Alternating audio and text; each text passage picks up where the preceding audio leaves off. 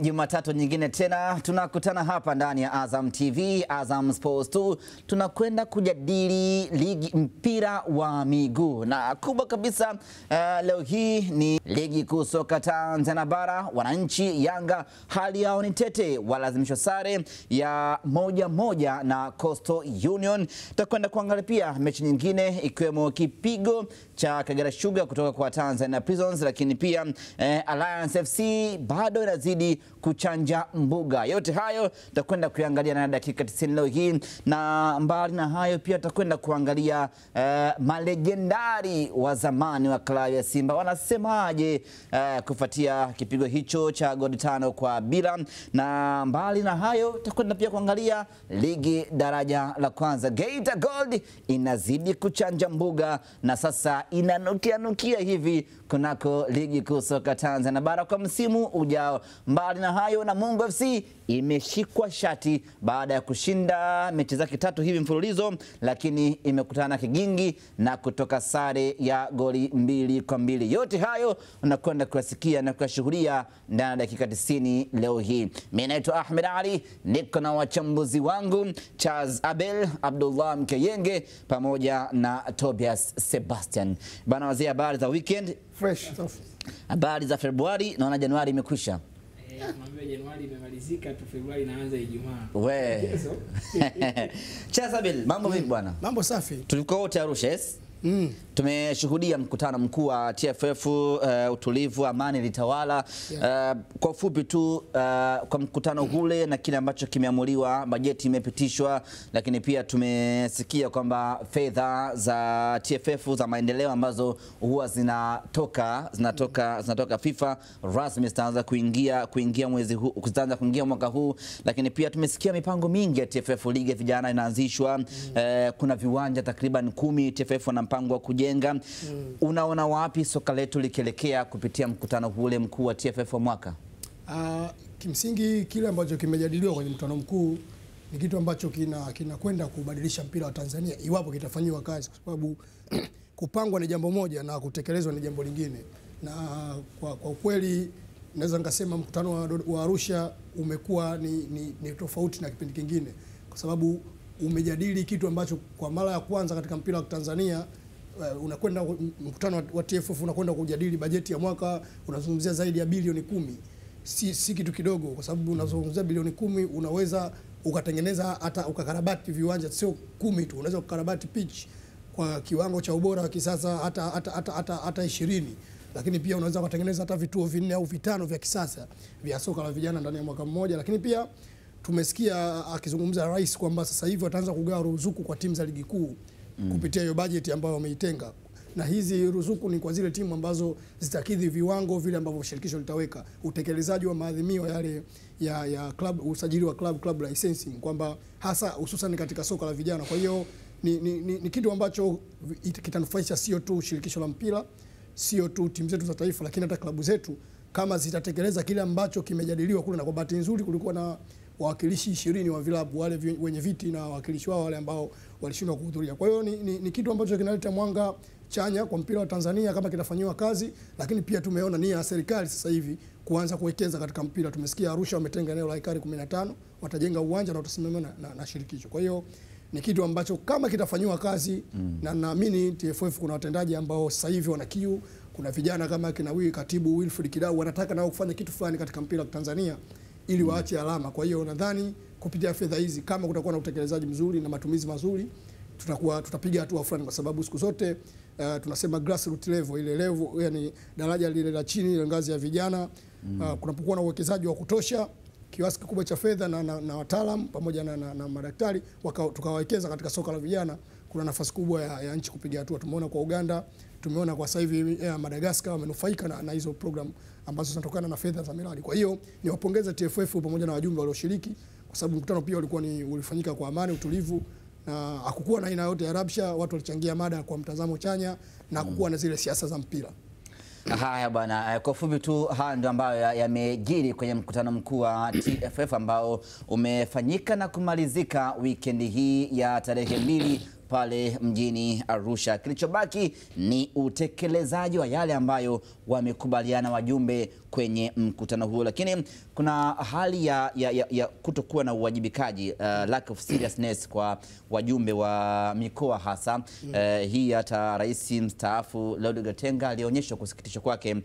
Kawaida unapokwenda kwenye mkutano lazima mjumbe wa mkoa muwe na taarifa ya mkoa wenu, lakini katika mikoa yote wanachama wa TFF ni mikoa 4 tu ambayo ndo ilipeleka ripoti ya mkoa. Hii maana yake ni kwamba mikoa mingine aidha hawana ripoti ama hawakuandaa ama hakuna wanachokifanya. Hii ukiwa kama mchambuzi Charles Abel unalitazamaje hili?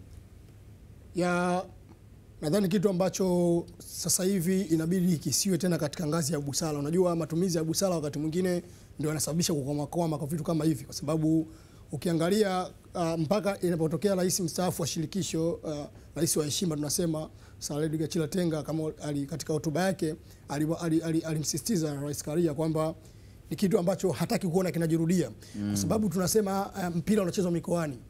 TFF kama TFF ni taasisi inayosimamia mpira katika maeneo mengi, na haiwezi mkono wa TFF kufika kila eneo. Kwa hiyo hao wawakilishi wa mikoa wenyewe, vyama vya mikoa vinatakiwa vimsaidie TFF kuendeleza mpira katika hizo nyanja, na mpira huwezi kuendelea kama hakuna activities zinazofanyika.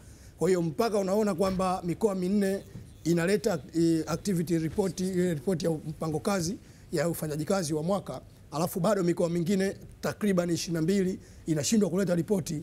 Maana yake kuna kazi kubwa ya kufanya. Wakati mwingine zote kwa laumu timu hazifanyi vizuri, timu za Tanzania kwenye mashindano ya kimataifa, atupate wachezaji bora, lakini kama katika ngazi za sehemu wanakotoka shughuli za kimpira hazifanyiki kwa kiwango hicho, na hatuna viongozi ambao wako serious na kazi yao, kwa sababu mpaka unashindwa kipindi cha mwaka mzima unashindwa kuandaa ripoti.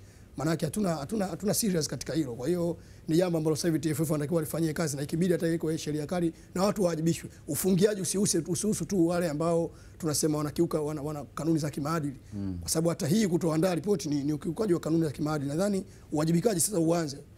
Kuna watu wakibanwa kidogo, nadhani heshima inaweza ikawepo na watu wakufanyia kazi hilo. Haya bwana, haya ndio ambayo yalijiri kwa ufupi tu kule mkoani Arusha kwenye mkutano mkuu wa mwaka wa TFF. Na sasa tugeukie Ligi Kuu Soka Tanzania Bara, TPL, ligi yetu hapa nyumbani, ligi ambayo inatupatia bingwa au kwenda kutuwakilisha kwenye michuano ya ligi mabingwa barani Afrika. Na huko tunaanza kuiangazia Yanga ama wananchi ambao wenyewe walitoka sare ya goli 1-1 dhidi ya Coastal Union kutoka mkoani Tanga. Hebu tukaangalie magoli ya goli la Coastal pamoja na goli la Yanga, alafu tuje kwenye mjadala. Anaweza akabadili matokeo kutokana na heading power yake ambayo iko vizuri sana. Cheza watu maridadi sana ile Uganda, anaiweka ndani huko, gol!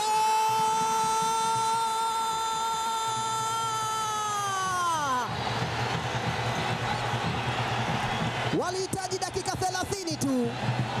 Walihitaji dakika 30 tu. Wamezipata, wanaandika goli. Wanatangulia Coastal Union. Wanawakaribisha Tanga. Wanaambia huku kibao cha kwaheri hakuna. Huku ni karibu Tanga, ukiondoka unaambiwa karibu tena. Nyavu zimetikisika. Coastal wanaongoza. Wametangulia wao. Wanawakaribisha Yanga, na mara zote Coastal wakicheza. Nafikiri kama mchezaji mwili huko timamu sawa sawa. Kamusoko amepenyeza ndani kule kwa Mateo, Mateo!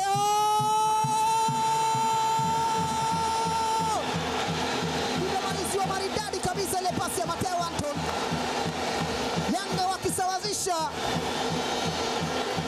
Yanga wanasawazisha. Wananchi wakinyanyuka. Waliona alama 3 kama zinataka kuondoka hivi. Walau wamerejesha moja. Na shangwe na tabasamu, bashasha, mashamsham, sura ambazo zina furaha sasa walau. Naam, hiyo ni mkoani Tanga. Waja leo waondoka leo, na Yanga ikipata sare hiyo ya goli 1-1 dhidi ya Gosokaya Coastal Union. Charles Abel, Yanga mechi 4 sasa haijapata ushindi ndani ya dakika 90 Nini tatizo?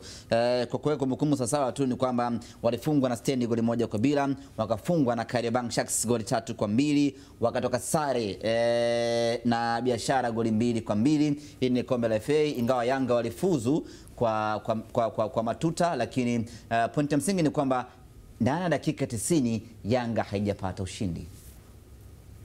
Sijajua kama ni timu zimeisoma Yanga.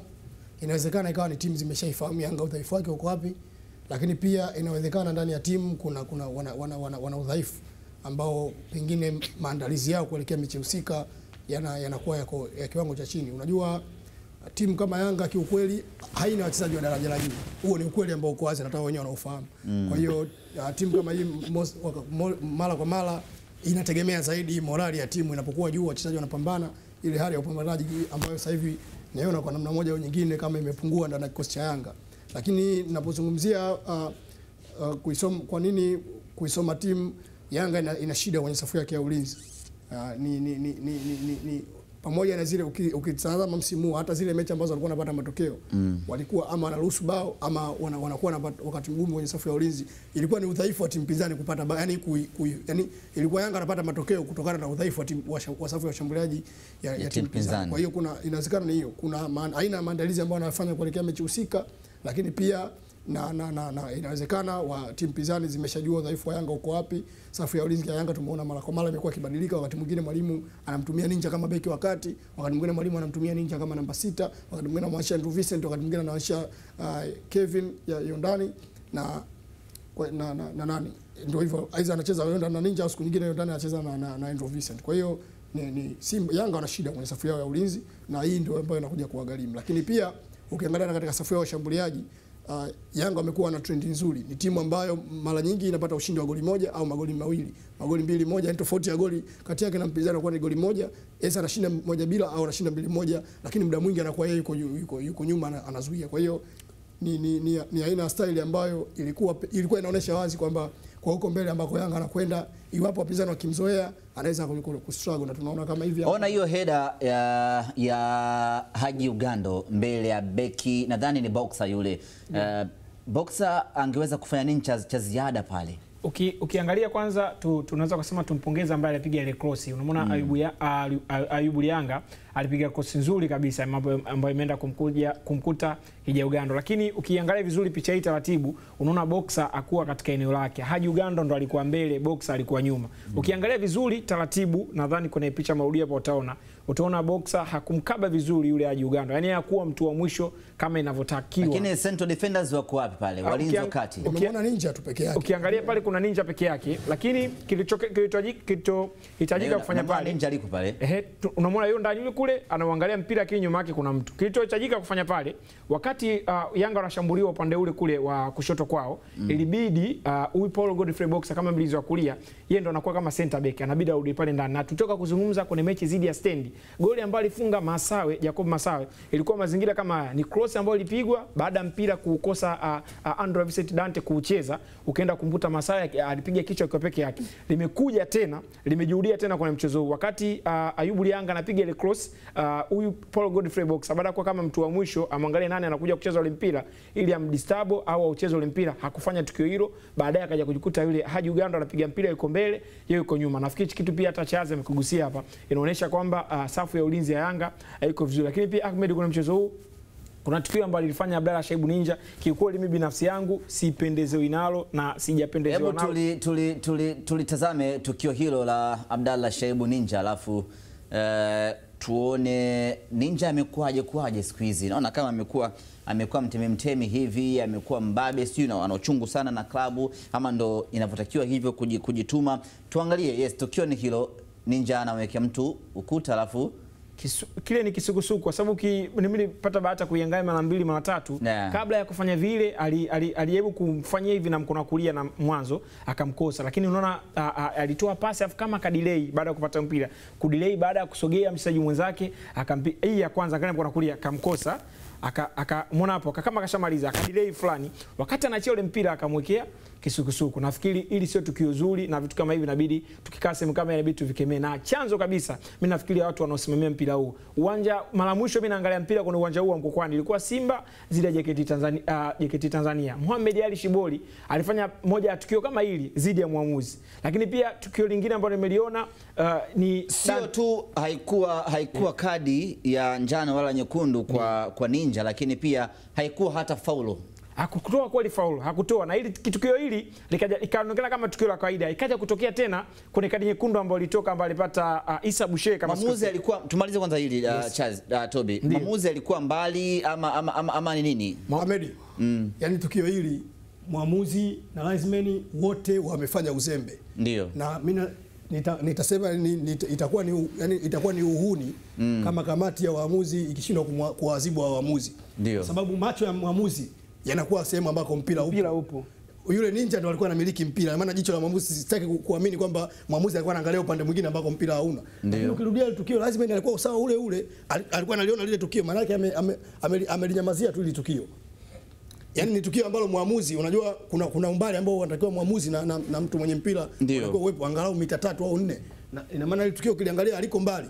Kwa hiyo ina maana ni tukio ambalo mwamuzi ameliona. Ndio. Mshika kibendera ameliona. Hata ukirudia marudio utamuona mshika kibendera macho yote hapo sawa ule. Ndio. Lakini wamenyamaza kimya kwa sababu na ule mpira, yani tukio ambalo, yani sijui nisemeje. Yani tukio ambalo linaonekana na sijui kwa sababu gani Ninja aliachwa na hata faulu haiku. Mimi bwana Ninja bwana. Lakini Ahmed, tukija kwenye rekodi. Mechi ya Mbeya City.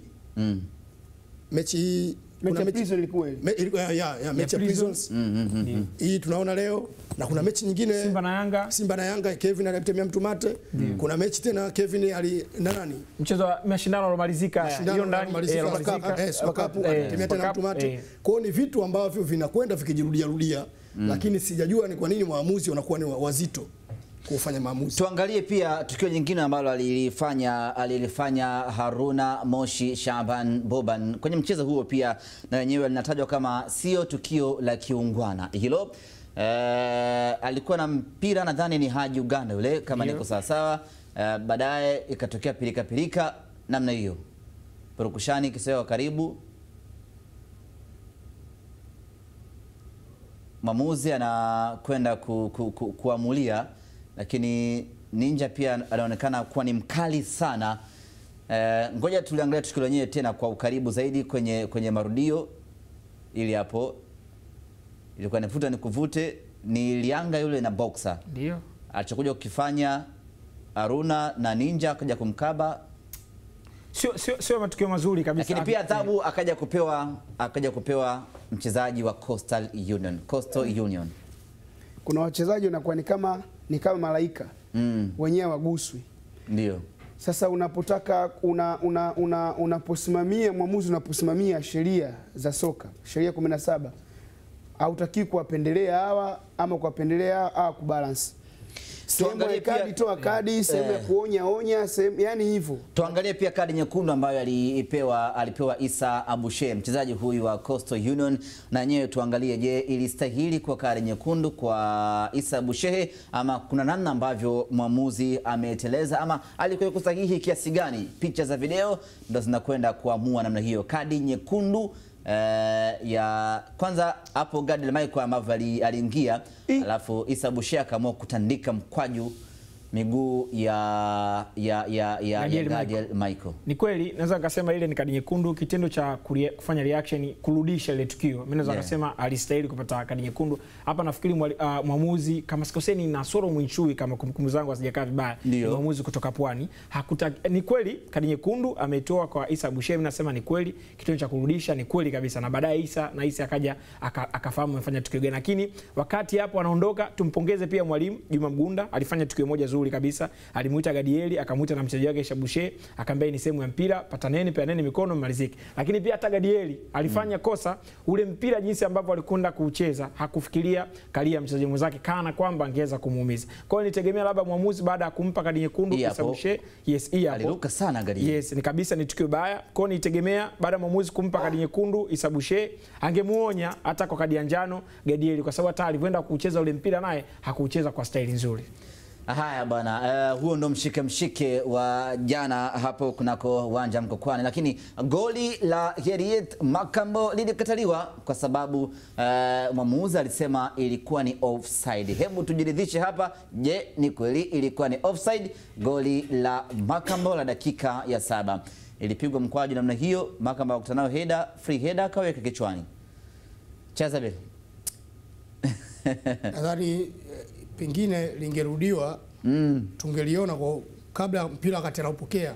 Makambo alikuwa mbele, yani unajua uwanja wa Mkokwani mara nyingi umekuwa kuleta shida sana kwa aina hii ya mabao, kwa sababu tunashindwa kujua wakati mpira unapigwa Makambo alikuwa yupo kwenye lile eneo hakuwepo.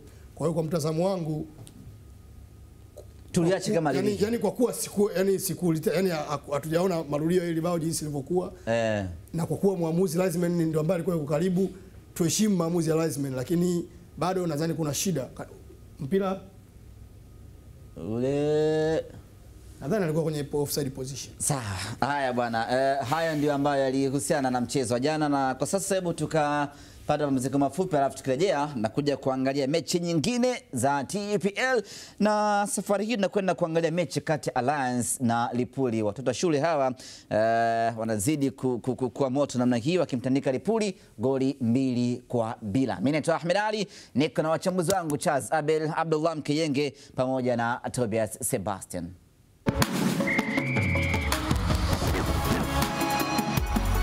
Ni dakika 90, bado tunajadili mpira wa miguu, na sasa tunakwenda kuangalia Ligi Kuu Soka Tanzania bara, na Alliance wakishuka dimbani weekend hii dhidi ya Lipuli, kamtandika Lipuli magoli 2-0. Lipuli licha ya kuwa na moto mzuri ambao walianza nao tangu duru ya pili kuanza, lakini wamekutana na kisiki cha Alliance na kufa goli 2-0. Alliance rasmi wakiwa Nyamagana ni watu wagumu, tuseme hivyo. Ni kweli, naona kabisa Alliance ni hatari, na hata mechi zao walizokuwa nakipoteza walikuwa wakipoteza katika uwanja wa CCM Kirumba Mwanza tangu wameanza ligi. Lakini tangu wamekuja hapa naweza kusema takriban mechi ya 8 sasa wanacheza bila kuweza kupoteza, na zote wanapata ushindi, wakikosa wanapata sare. Lakini pia tulishuhudia katika mchezo huu muendelezo wa performance nzuri kabisa ya Dickson Ambunda ambaye aliongeza akaunti yake ya mabao, mfungaji bora kikosi hicho ikiwa katika Ligi Daraja la Kwanza na mfungaji bora tournament nzima Ligi Daraja la Kwanza. Lakini pia katika mchezo huu tuliona makosa yalifanyika, makosa ambayo walifungwa Lipuli ni makosa ambayo unaweza kusema defense ya ulinzi. Kutoka kuzungumza kwenye kosti ya Simba wanaonekana kwamba hawakabi vizuri, na kweli katika mchezo huu Idi Mobi ambaye alicheza kama beki wa kati, unaona huo mpira, angalia Idi anaondoka, huyu Ambunda Ibrahim Job anakutana nao, Ambundo anafunga tago la pili ambaye anafunga Juma Nyangi. Ni hivyo unaona anatoka na mpira, analazimisha mabeki, anawapeleka ndani, analazimisha aenda kufunga goli. Lakini pia si yeye tu peke yake ambaye alionyesha sio performance nzuri, takriban walinzi wote. Alisonso alionekana akipiga cross ambazo zilikuwa hazina macho, hazina muonekano mzuri. Unaona huyo Juma Nyangi anaingia, anaenda anafunga. Unaona defense ya ulinzi inaonekana iko vizuri. Lakini pia tuachi kuwasifia wafungaji wote wawili, ni utulivu ambao aliuonesha, si kitu kidogo kuweza kutoka na mpira nje. Timu gani wale? Kwa sababu inawezekana mchezaji anafunga ni hata makofi ya mpigi. Hatujui labda ni mashabiki watoto Afrika au ni mashabiki ambao katika sehemu hiyo ya Mwanza. Lakini pia tukipiga katika mchezo Alliance walikuwa vizuri sana, kwa sababu Alliance mara mwisho kufungwa walifungwa zidi ya Mwadui. Lipuli pia walifungwa zidi ya Mwadui. Lipuli walifungwa Disemba 8 zidi ya Mwadui, walifungwa goli 1-0. Nimeona maono fundi wa mpira, ukisema maono pekee yake haitoshi, malizia fundi wa mpira. Alliance mara mwisho nao walifungwa zidi ya Mwadui. Lakini mchezo huu ndio ulikuwa mchezo wa kwanza kwa Paulo Maona kuweza kuanza. Alicheza, nakumbuka anaweza kusema kama kwenye dakika 60 hivi alikuja alitolewa. Lakini hatuachi kusifia kabisa ubora ambao ameonyesha mwalimu Mahara 50K tangu ametoka kwenye kikosi cha Ndanda kuja kujiunga na kikosi hichi. Unaona kabisa kwamba mwalimu ameongeza kitu na timu imekuwa na kupata matokeo ya ushindi na sare mfululizo. Mechi ya 8 hii, na sasa hivi nazungumza katika miongoni mwa timu 10 za juu. Wakati ligi ikiwa inachezwa kwa mzunguko wa 5 wa 6 mpaka wa 10, uliona Alliance ni timu ambayo inabeba timu zote za kwenye ligi. Lakini tangu mara ya 50 imechukua hiyo timu, imekuwa na maboresho mengi na mabadiliko mengi. Ni faida ya uwanja wa nyumbani wanaitumia Alliance, ama ni kweli sasa timu yao sasa imeunganika? Timu yao ni vitu vyote viwili. Kwanza faida ya uwanja wa nyumbani na pia timu imemarika. Ujue hata katika raundi ya kwanza au michezo ya awali ambayo walikuwa wanapoteza, Alliance walikuwa wanashindwa tu kupata matokeo. lakini mechi yani muda mwingi sana mechi walikuwa wanacheza walikuwa wanastawala wao. Na mimi nasema katika msimu huu mechi ambayo nimewahi kuiona mechi bora kabisa inabaki kuwa ya Alliance dhidi ya African Lyon, uwanja wa Uhuru hapo. Walishinda magoli 2-2 ulipigwa mpira wa hatari, yani timu hii wanapasiana vizuri, wanafika, yani wakisema wanatoka kuanzia kwa golikipa hadi mbele wanafika. Kwa hiyo kwangu mimi kwanza ndio timu bora, hata ukiniuliza kwa tunaweza kumuita unajua, kwanza mimi niongeze tu hapo aliposemea Mkeyenge. Kwanza hatuwezi tukasifu mafanikio ya Alliance bila kumsifu mwalimu.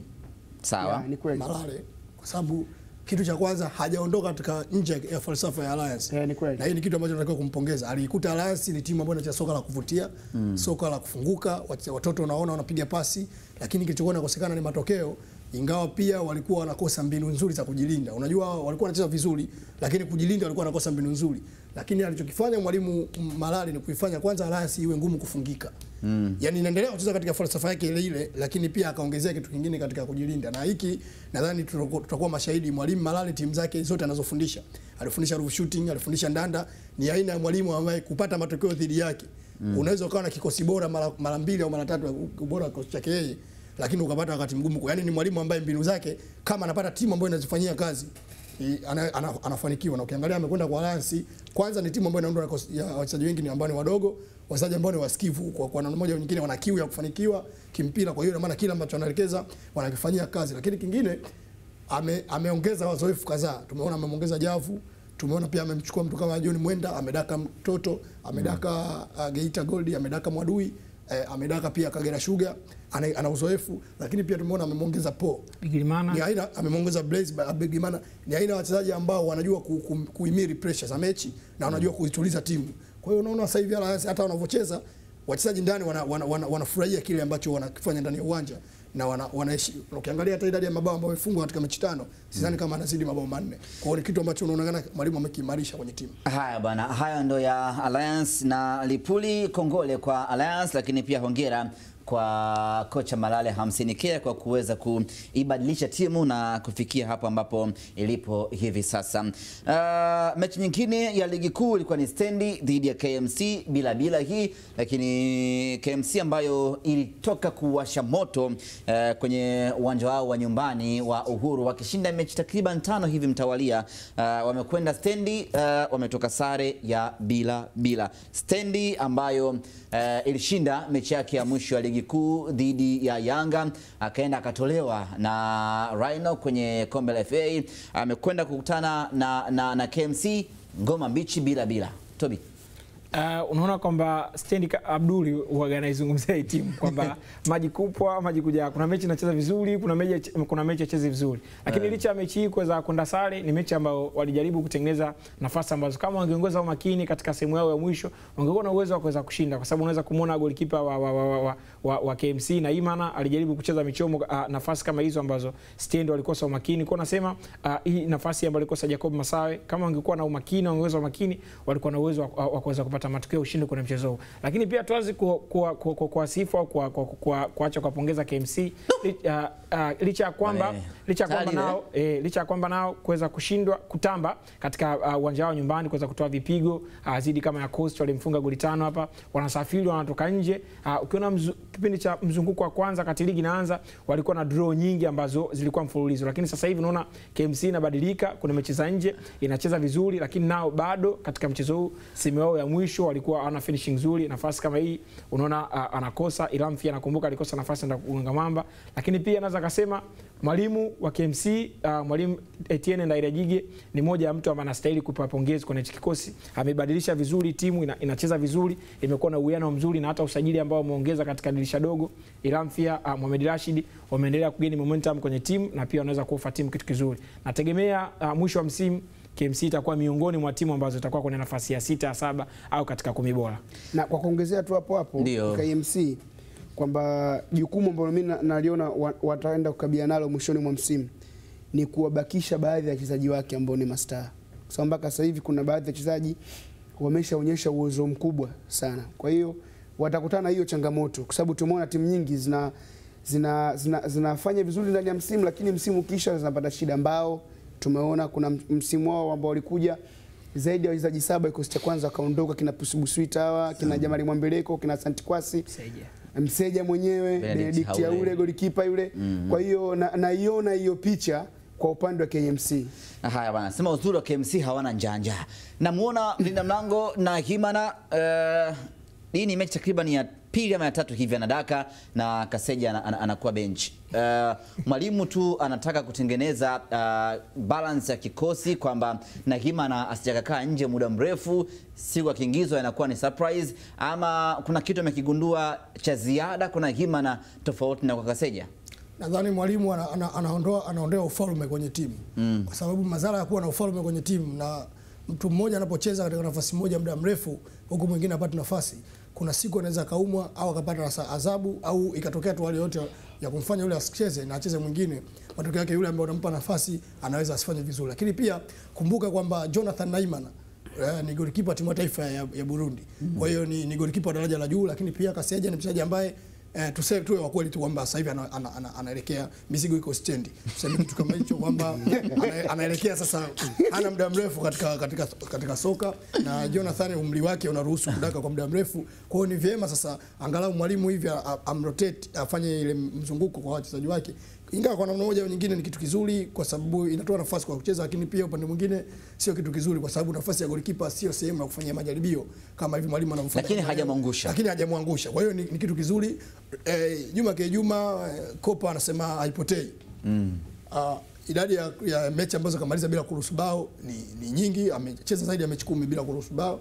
Lakini pia hata Jona naye ukiangalia amecheza takriban michezo 6 au 7 hajaruhusu bao. Kwa hiyo ni kitu ambacho kwanza tuwapongeze benchi la ufundi la KMC hasa kwenye goli idara yao ya mwalimu wa makipa kwamba ameweza kutengeneza makipa wazuri wenye kiwango ambacho hakitofautiani. Ndio maana unakuta kuna mechi dhidi ya timu kama Yanga au Simba anadaka Jonathan, timu haionyeshi udhaifu wote, lakini pia kuna mechi anadaka Kopa haipotei, Juma timu inafanya vizuri. Kwa hiyo ni jambo zuri. Mimi labda na kaswali kidogo kwa Chazi hapa. Chazi anasema Juma mizigo ipo stendi. Kwani Juma na umri gani?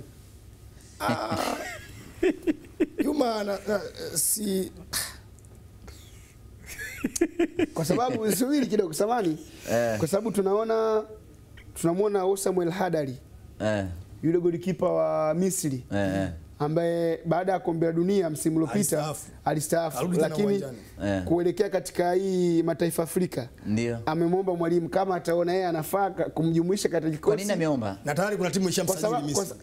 Kwa nini ameomba? Mimi nilichokiona kwa sababu anataka kushare experience na kina Ahmed Ally na pia anataka kustafia akiwa katika ardhi, yani michuano ya mwisho afanye katika ardhi yao. Ndio kubali kama tayari mizigo yake iko stendi, ndio maana ameomba yeye. Na kingine kwa mizigo yuko stendi, kocha ndio ambaye angemuita. Na kingine Ahmed Egypt yani ametolea mfano wa sema kikubwa ambacho tunatakiwa kuweka sawa ni kwamba haimaanishi ukiwa mkongwe ama ukiwa mkubwa ama ukiwa mzee unakuwa na kiwango duni.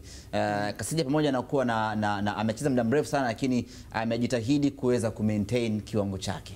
Yani Ahmed pamoja na hiyo labda nimkumbushe tu Abduli, miongoni mwa vitu ambavyo wa Misri mpaka leo wanaumia kichwa ni eneo la goalkeeping, eneo lao la goalkeeper, kwa sababu wanaamini Mohamed El Shenawi pamoja na Sherifu Ekrami ambao magolikipa wa Ahly bado hawana daraja la kufikia uwezo wa Ahmed Ally. Yani wanahangaika, yani mpaka leo ni kama ule mzimu wa Ally unawatesa wale magolikipa wawili. Kwa hiyo ni tofauti na KMC kwa sababu wao wote ni watu wa daraja la juu. Ukitazama kiundani Chazi, yani Misri kama Misri, of course labda hawezi kutoka tukusema kwamba wanamzungumza zaidi Samuel Hadali, lakini wana timu yao yote wakina leo hii katika timu yao hamna Welgoma, leo hii timu yao taifa haina Zidane, leo hii timu ya taifa haina mtu kama Butrika, Hosni Abrabu. Kwa unakuta unaona mpaka mwenyewe umeongezea fundo mpira. Haya bwana, tuangalie pia mechi nyingine ambayo imepigwa weekend hii. Ni Ruvu akimtandika Mbeya City goli 1-0. Mkeyenge unasemaga stendi huaga uielewi, lakini kwangu mimi Mbeya City ndio timu ambayo huaga sielewi kabisa, hasa msimu huu. Imekuwa na matokeo ya kushangaza sana. Yaani kuna mechi naona kama hii ni mechi ya Mbeya City, lakini unashangaa kufa. Kwa yani ni hivyo yani.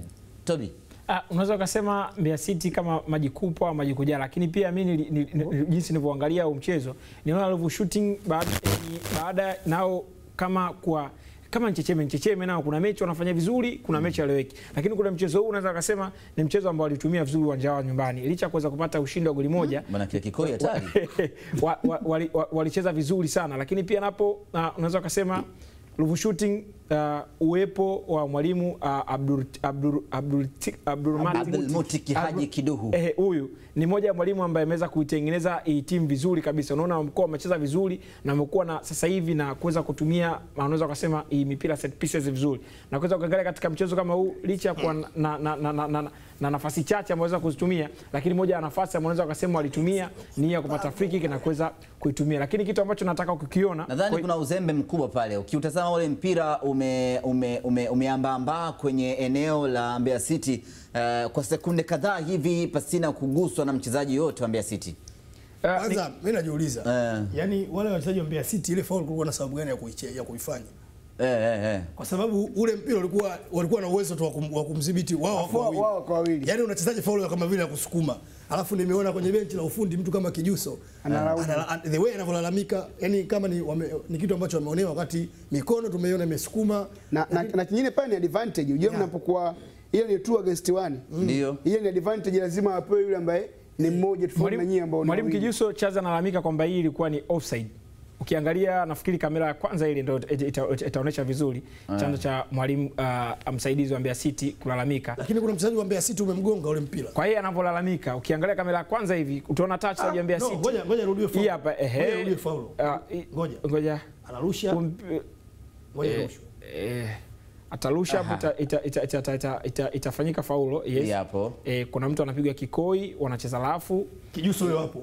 Analalamika faulo, sio offside. Ni faulo. Haya bwana, hayo ndio ya Mbeya City. Na mechi nyingine ni Kagera Sugar akafa goli 2 kabila dhidi ya Tanzania Prisons. Sasa Tanzania Prison ni kama wanaamka hivi chini ya kocha Adolf Richard. Na msaidizi yule kocha alikuwa kwenye kocha Gongo la Mboto. Kazumba, Shabani Kazumba. Hao wote waliwahi kupita hapo. Adolf Richard aliwahi kupita, Shabani Kazumba aliwahi kupita. Kwa hiyo ni watu ambao ni tiba sahihi zaidi kwa Tanzania Prison. Mimi labda Ahmed niwe mkweli tu. Ndio. Yaani miongoni mwa vitu vya vinaniuma mno ni Prison kufanya vibaya. Ndio. Kwa sababu unaona ni timu ambayo imekaa kishindani. Unajua kuna timu haziingii kwenye ligi kugeuza kijiwe. Ni timu ambayo inafanya ushindani. Yaani hata ikipoteza unaona kabisa watu wanaumia kupoteza. Kwa hiyo hivi ilivyobadilika, inavyofanya vizuri kiukweli, yani inanifariji kwa sababu unaona kwenye ligi basi yani hakika kubaki timu upo kuliko zile timu ambazo zenyewe ligi kuu zinaingia kwa ajili ya kunywa kahawa.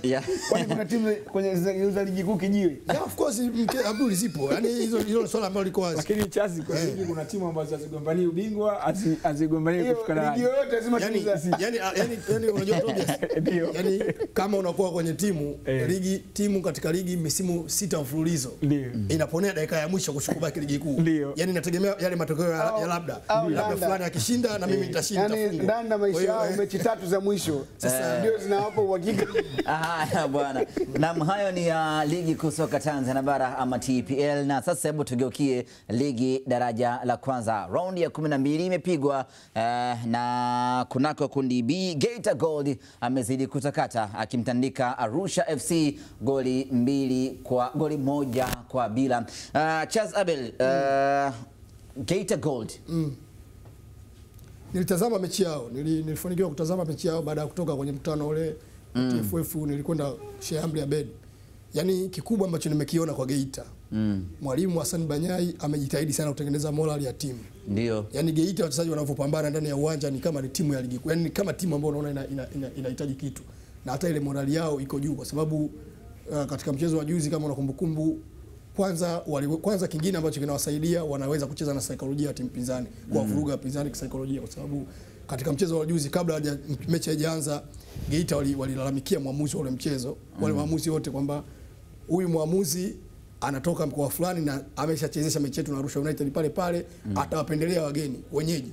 Kwa hiyo na maana tayari kisaikolojia wanajaribu kuwatengeneza waamuzi kama kuna namna yoyote labda ya kuwabeba wenyeji wasifanye hivyo.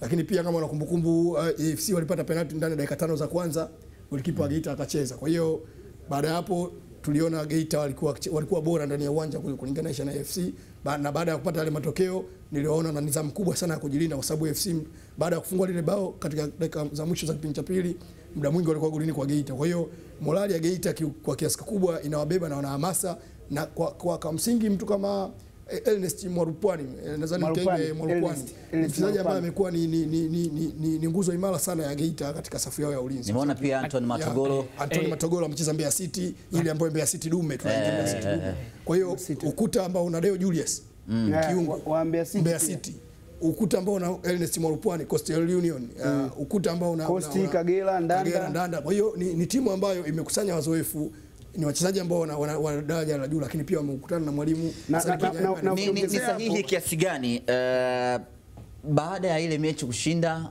usiku wake kwenye maeneo hivi tukawakuta Geita kwenye sehemu ya starehe, tuseme tu hivyo, wako na viongozi wao na kocha mwenyewe Hassan Banyai na wachezaji wao wanakula maisha. Ni sahihi kiasi gani? Next weekend wana game na Tanzania Prison. Hapana, mechi ijayo wanacheza na Police Tanzania. Na Police Tanzania Moshi, kwa sababu kazi kubwa ya kwanza tumeshamaliza. Tumeshachukua pointi 6 ndani ya jiji la Arusha. Na ukiangalia muda kutoka Jumamosi mpaka Jumamosi inayofuata, angalau kuna siku takriban 6, ni wiki nzima. Kwa hiyo wakati mwingine vitu kama hivi unavokaa pamoja na wachezaji, kuna vitu ambavyo unatakiwa uvifanye kuwafanya wachezaji wawe, usiwe kama Mourinho, yani usiwafanye wachezaji wawe kama ni watu fulani, kama askari, kwamba muda wote wanatakiwa wawe na mtutu. Hapana, kuna muda ambao wachezaji wanahitaji kurelax, kurudisha mawazo na kujua kwamba kitu tukifanya tunaiweka timu katika nafasi nzuri, na hata sisi wenyewe tunaweza tukapata nafasi ya kuenjoy. Na siamini kama Geita wangepoteza ule mchezo, nguvu ya kwenda kuenjoy jioni wangeipata. Na niliona akina Kulunge wote, wajumbe wa mkoa Geita, wakilishi, wenye viti wote walikuwa pamoja na timu. Na Kulunge hajaanza tambo bado, maana Kulunge kwa tambo. Tambo kwa Kulunge ni sasa na chumvi kwenye maji ya bahari. Yani na wewe Charles alifuata nini? Bwana Charles alifuata nini wapi? Bwana Dodoma inazidi kushuka. Anakwama wapi Changuri Julio Kiwelo amepigwa. Hebu tuangalie matokeo ya wiki iliyopita, lakini kimsimamo anazidi kuporomoka. Jamhuri, mimi nadhani sasa hivi aliyebaki ni yeye tu. Ndani ya Dodoma FC kuondoka. Kwamba sio kwa maana labda hafai, no, yani ni mwaka wa pili ama wa tatu sasa. Yuko Dodoma FC wa pili. Mwaka wa pili. Kwamba aliwahi kuwa na kina Mgosi hapo. Aliwahi kuwa na kina Razaki Alfani. Ndio. Akina nani huyu ambaye yuko Pamba sasa hivi, Shija Mkina. Aliwahi kuwa na kina Jamali Machelenga. Bado ana Nasoro Masudi Cholo. Kwa ajili ya kupandisha timu. Lakini umekuta timu iliyokuwepo msimu uliopita na timu iliyokuwepo msimu huu, kama wachezaji wapo waliobaki basi ni 2 ama 3, sidhani kama wanafika 5. Kuna kubadilishwa kwa timu. Sasa hivi labda aliyebaki ni yeye, labda yeye aondoke aje kocha mwingine kwa changamoto mpya, timu iweze kupanda. Dodoma si kwa maana ya timu wanachelewa kufanya maamuzi ya kubadilisha benchi la ufundi. Naona alifungwa hapo na Pamba goli moja kwa bila. Ahmed, mimi ninachosema tuangalie Dodoma alikutana na timu gani? Alikutana na Pamba ambao walikuwa kuna kipindi walikuwa wanaongoza ligi, walikuwa kileleni. Huenda labda sasa ali makosa ambayo walikuwa wanafanya katika mechi zao, wameanza sasa kujikaa na kwanza kusema sasa tujipange turudi pale tulipotoka. Lakini pia Dodoma ni miongoni mwa timu ambayo naweza kusema lazima ikutane na changamoto aina hii. Ukianza katika benchi lao la ufundi, mwalimu wao Jamhuri Kiwelu Julio amekuwa na maneno mengi, ashafikia kusema kwamba katika kundi lao wao kuna washindani 2 tu, wao na Arusha. Na ukiangalia hizi timu zingine na maana hazina haki kwanza kushindana nao. Kwa lazima wakutane na changamoto. Na naweza kusema Dodoma wanaweza kukutana na changamoto nyingi sana za vipigo vya design hii. Wanachotakiwa sasa kufanya ni kuangalia sasa umakini mkubwa wa kucheza pale uwanjani. Unakopata matokeo ndio unakuwa na nafasi ya Arusha United wakiwa ugenini Sheikh Amrebedi, wakiwa ugenini Ali Hassan Mwinyi, moja kati ya viwanja vigumu kabisa Tabora, lakini anapata ushindi. Charles Abel, yani niwe mkweli, mmoja matokeo ambayo amenishangaza ni kwa sababu kabla ya mchezo kulikuwa na vita kubwa sana ya maneno baina ya Rhino pamoja na Arusha, kwa sababu mechi ya kwanza kama nakumbukumbu Rhino alipoteza goli moja uwanja wa Sheikh Amrebedi. Kulikuwa na malalamiko mengi kwamba waandishi walitolewa nje, bao lilipofungwa wakarudishwa ndani. Yani wenyeji mipango moja na pia mabadiliko ya benchi la ufundi. Mmoja wa viongozi wa Rhino akaapa kwamba Arusha United vyovyote mtakavyokuja kwenye uwanja wa Ali Hassan Mwinyi, yani yale malipo yenu, yani yale mnatufanyia kalma itawarudia. lakini nimeona wamepata matokeo kama anavyosema Abdul. Wamefanya mabadiliko kwenye benchi la ufundi, wana mwalimu Ahmed Morocco ambaye mwalimu ambaye kwa kiasi kubwa ana sifa ya kupigania maslahi ya wachezaji. Yaani mwalimu ambaye anajua kutengeneza uhusiano mzuri. Siku zile nilikuwa akizungumza na Mrisho Gambo, alikuwa anasemaje kuhusiana na Arusha United? Kimsingi mkuu wa mkoa wa Arusha ambaye ni mrezi wa Arusha United, yeye anachokisema kwamba wao kama uongozi wa timu timu inapata kila kitu, na wakati mwingine wewe kama mkuu wa benchi la ufundi, nadhani alikuwa anamzungumzia Fred Minzi, kwamba unatakiwa ujitathmini tu, timu haipate matokeo, namba zikuhukumu wewe mwenyewe na ujiweke pembeni, na hicho ndio ambacho kilitokea, na akasema wamejipanga kuhakikisha mechi zinazokuja wanafanya vizuri. Tuangalie kundi A sasa, matokeo yake pia matokeo ya kushangaza wiki hii kwenye kundi hilo ni Namungo akishikwa shati na Njombe Mji goli 2-2, lakini Namungo ndiye ambaye alichomoa. Magoli yalipigwa mawili, baadaye akachomoa. Tangu amekuja kocha mpya Ikitimana tayari amekuwa na matokeo mazuri tena ya magoli mengi, 5, 4 hivyo yani. Lakini kwa Njombe Mji hali kawatete. Ahmed, hii mechi lazima tuwapongeze Namungo. Yaani pamoja kwamba wamepoteza kwa sababu wametoka sare, tunaweza tukaona kwamba ni wamepunguzwa kasi, lakini mpaka wanakwenda half time Njombe alikuwa anaongoza goli 2. Yaani wao Namungo walikuwa wako nyuma, lakini tumeona wamerudi kipindi cha pili wakapambana wakasawazisha. Wakati mwingine hii ni tabia ya timu ambayo inatakiwa icheze ligi kuu, yani ipande. Ndio. Yaani kwamba unapokwenda ugenini basi angalau utafuta hata sare pale unapoona mambo ni magumu. Kwa hiyo kutoka nyuma kufunga nyuma mabao mawili umeweza kusawazisha, sawa umepoteza pointi 2, lakini angalau imekusaidia kutopoteza kabisa. Yaani wakati mwingine moja na umuhimu kuliko kutopoteza kabisa. Lakini sasa hivi tukumbuke kwamba hii ni kanda ya nyanda za juu kusini. Yep. Njombe, Songea, Ruvuma, Mbeya, kuna timu 4. Kuna Majimaji, kuna Njombe, kuna Boma, kuna Mlale. Kuna Mlale, kuna Mbeya Kwanza, timu 5. Kwa hiyo ni kanda ambayo kwanza ina timu chache za ligi kuu. Ukiangazia ina timu 2, kanda ambayo ina mikoa takriban 5. Kwa hiyo kuna Njombe, kuna Ruvuma, kuna Mbeya, kuna Songwe, umeona?